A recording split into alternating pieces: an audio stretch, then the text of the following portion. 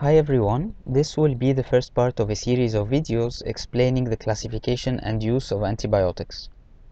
The different parts will cover the following antibiotics: the penicillin family, the third generation cephalosporins, carbapenems, aminosids, fluoroquinolones, cotrimoxazole, macrolides, lincosamids, imidazoles, and glycopeptides. For each antibiotic, the flashcards will cover the principal molecules and their mode of action, the pharmacokinetics and the pharmacodynamics, the bacterial strains it's active on, the resistant bacteria, indications of the prescription, and potential side effects.